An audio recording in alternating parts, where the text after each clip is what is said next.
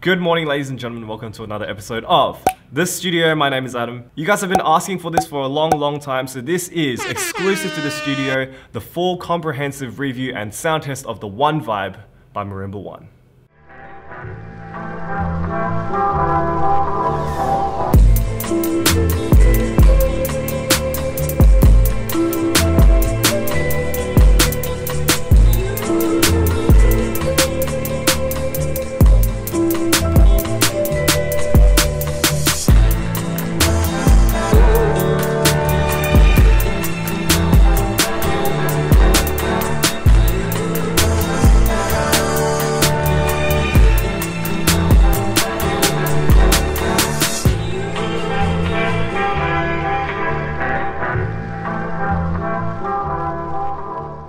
Thank you so much to my studio VIPs, Luke Uyamura, Leo Palacios, Cesar Marquez, and Artifact Percussion. Thank you so much for joining the studio VIP team. And today's featured studio artist is Marina Simmons. Thank you so much for supporting the studio show. And if you would like to become a studio VIP or studio artist, you can go to patreon.com/Adam10, or you can click over here.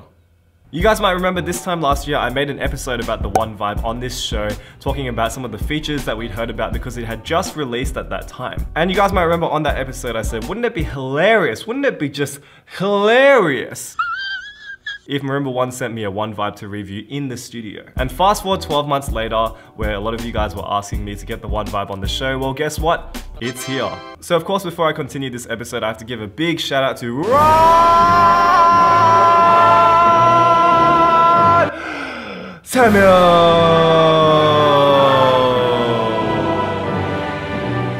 the man himself from Marimba One. Thank you so much for sending me this vibraphone, this beautiful Marimba One Vibe, brand new from Arcata, California, all the way to Perth, Western Australia, so that we can have it on the show. Thank you so much, Ron and Marimba One. I really appreciate it. And of course, thank you to Alan Watson from OPTIMUM Percussion, which is the Marimba One dealer in Australia. Thank you so much for facilitating this whole thing. It's very hard to get an instrument into Australia. So, the Marimba One Vibe, one of the most hyped instruments of the year because it is Marimba One's first attempt at making a vibraphone. In fact, it's their first attempt at making an instrument other than a marimba. And as I say many times in these videos, this video is not sponsored. I'm not getting paid to say anything good about Marimba One. I'm not a Marimba One artist or anything like that. I just happen to have this vibraphone in the studio, and I also own the Marimba One Izzy. That's an instrument that I bought myself, and I really like it. So as you can imagine, I was just as excited as many other people for this vibraphone to come out because I really like the design of the Marimba One Izzy, and to see that on a vibraphone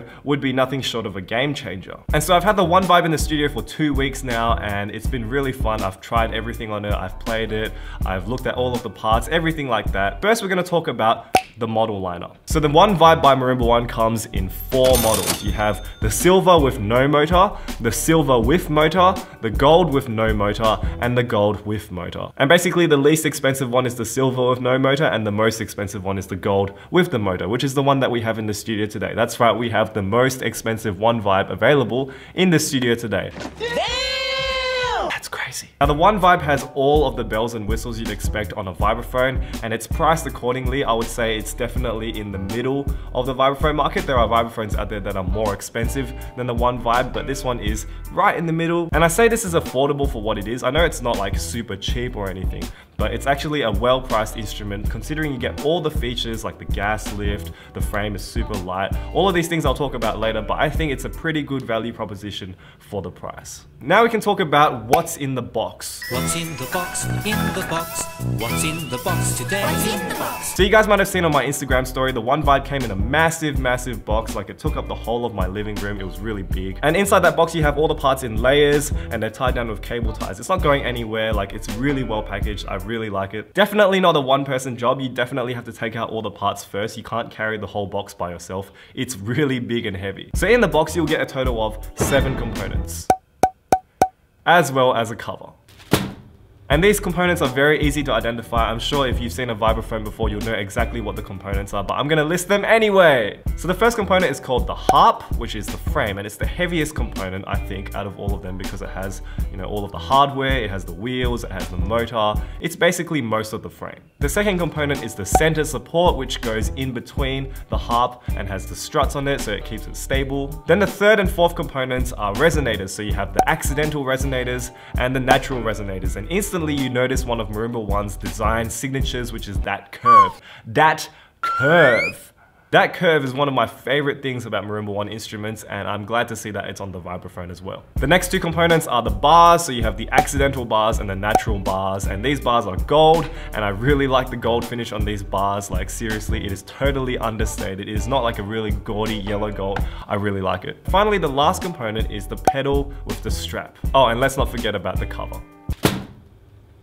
Okay, once I had all of the parts, I brought them to the studio and I began installing. Now remember, I am not a vibes expert. I've never owned a vibraphone before, and even someone as incompetent as myself could set up this vibraphone pretty easily. Again, if you want to check out a full installation tutorial on how to put the vibraphone together, you can check it out at Marimba One's channel, which is over here or in the description below. But the vibraphone that they use in that video is the first generation One Vibe. They've done a couple of minor revisions, which I will talk about later in this video, so it's almost the same. But anyway, the installation is really simple, completely toolless. In fact, I will go through it right now. So the first thing I did was put its frame on the side. Then you have to unfold the legs. Now the legs are held down by these Velcro straps, which I think is a really nice touch because I know a lot of vibraphones at my university do not have anything to keep the legs folded up. So this keeps the legs folded up. They're really discreet. You just peel them off and out the legs come. Small design touches like that are very nice. The center support has these arms, and you should unfold these arms first before you put them on the vibraphone because otherwise it's not going to fit. You put the center support in, it should be really self-explanatory as to where the slots are, and then tighten all the screws. Remember, this is a toolless installation. All the screws are already there, so all you have to do is tighten. The next part is the pedal, and all you have to do is basically thread the pedal through the hole in the center support. You leave the two plastic washers to sandwich the support in between, and then you put all of the knobs and stuff on top later on and you tighten that. If you loosen this knob, the pedal will move side to side more often, and if you tighten this knob, it'll stay rigid. So you have a bit of control over there. And then you attach the strap. Now I know a lot of you guys have talked about this strap. You say that it's very cheap looking, it doesn't really match the aesthetic. Personally, I really like the strap because you can fold it up really easily. It fits in like a small pocket in your bag or whatever, instead of this big gigantic pole. It has a few clips and a few adjusters so you can adjust the length of the strap as you wish, exactly how you like it. But anyway, you attach this strap to the pedal and you have 3 anchor points on the pedal that you can attach it on. So obviously if you attach it closer, it'll be lower, and if you attach it further away, it'll be higher. Okay, so once the pedal is on, the frame is basically complete. You can bring it back to its upright position, and then you can start putting the resonators in. And obviously you have to do it from the bottom, and you will notice that there is no longer a need to put the belt over the resonators. So Marimba One has now introduced a magnetic drive system on their motors, which I think is really cool. If you look at Marimba One's installation video of the One Vibe, you used to have to put the belt over the thingy, and then the thingy over the thingy, and it was just really troublesome. Like if that belt snapped, you basically had no motor. But now the motor runs completely independently to the fans. So basically, once you put the resonators into the frame, the fans are ready to go. You don't need to do anything with the belt. You don't need to touch any of the magnets. It's just ready to go from the box. I think that is really good because I would hate to fumble with this belt like... Once you put the resonators in, there is a bolt that you can adjust at the bottom of the damper bar that will make the damper bar push towards the bars more or less, depending on how much sustain you want from the bars. That's personal preference. I didn't touch it at all because I'm a complete amateur vibraphone. And then you just put the bars on as you normally would with any keyboard instrument. It's very, very simple. And then you have to clip the ends together. And because I was really lazy and I'm really weak and I didn't pull the clips together, I just tied a knot, but I found that the rope tension was more than enough anyway, so I didn't have to actually clip it together, but if you want to be safe, you should clip it together. And that's it. Basically, the installation should be done in about 10 minutes. It's really, really easy, but it took me longer because I had to film every single aspect of it. Here is my reaction to hitting the bars for the very first time. Full disclosure, this is the first time I've ever hit this instrument. Ooh.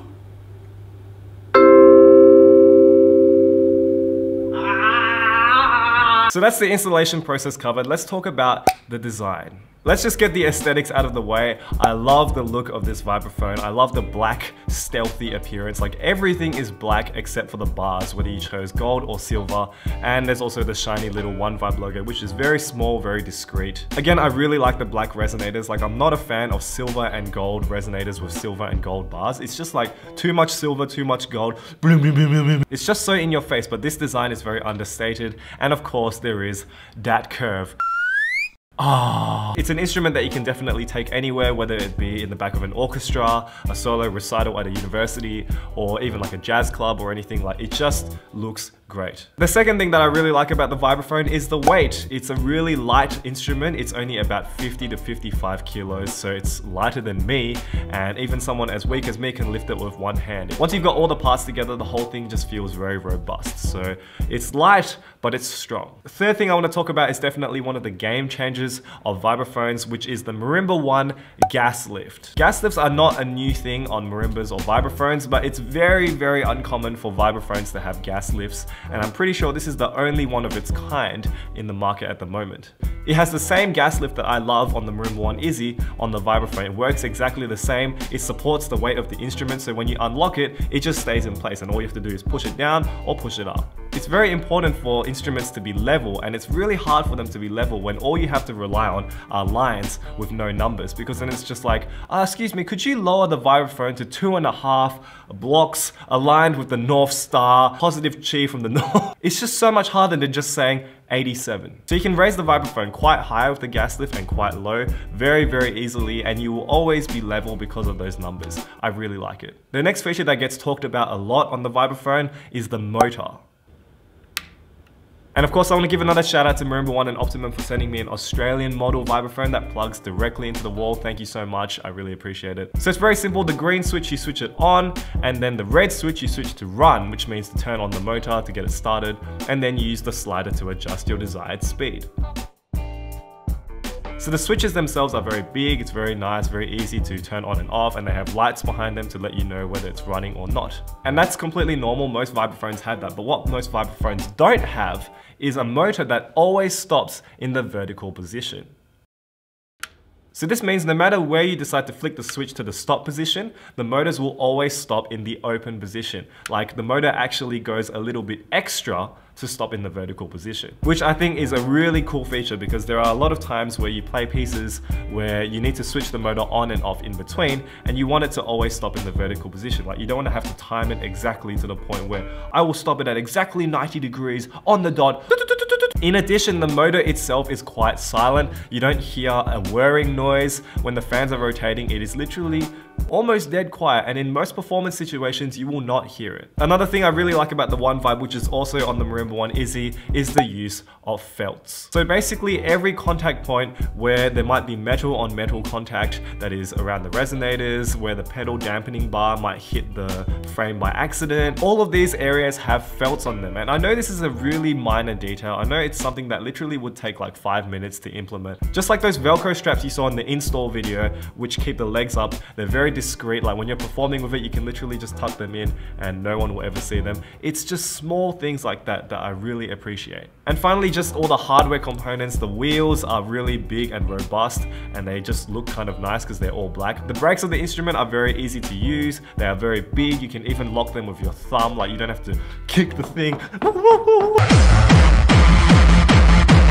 No, it's just a very simple brake system, and it's on the side of the player, so you can always see where the brakes are, and you don't have to walk around the entire instrument to stop it from rolling away. All of the joining points have really big knobs, so it's really easy to tighten and loosen. You don't need to be a super strong person to have a really nice, secure fit. Overall, I think the design is great, and also the cover is really nice. It's this really nice soft polyester material, kind of like a throw blanket. Really nice. I wish my marimba had a cover like that. And finally, we get to the sound. And basically, I'm not going to say anything about the sound just yet. I want you to hear it for yourself in this sound test first. And as I've said to you guys many times before, I'm definitely a lot better at marimba than I am at vibraphone. So it was a bit alien for me to get on vibraphone for the first time in a while, probably about 10 months or so. So I hope you enjoy the sound test.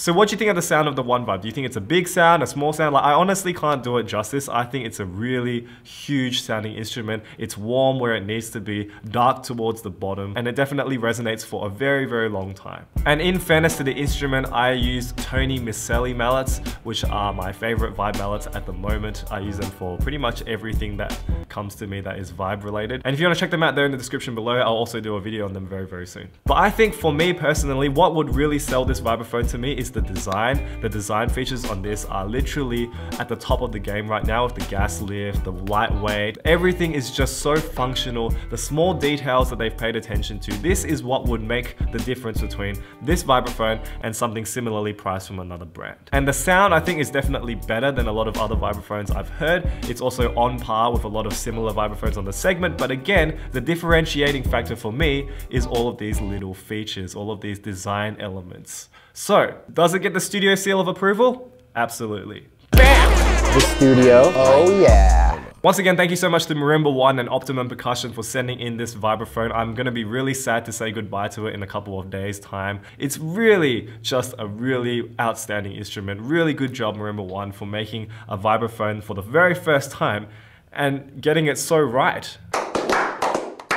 What's in the box? In the box. If you like this video, please give me a thumbs up, and if you'd like to ask me anything about the One Vibe or anything else on this show, please leave me a comment down below. And once again, if you haven't already hit that red subscribe button below, please hit it, because we have just hit 5,000 subscribers. Thank you so much for all of the support for this show. Once again, a year ago I said, wouldn't it be nice if we could get this vibraphone in the studio? And it's here. So thank you so much, everyone, for watching this show. I really appreciate it. And of course, there's only 1 month left until PAS Hong Kong. There's only 1 month left until PASIC. There's only 1 month left until our recital. So if you're going to be at any of these things, please let me know in the comments down below. I'd love to meet you. Otherwise, thank you so much for watching, and I will see you next week for another episode of The Studio. Good night.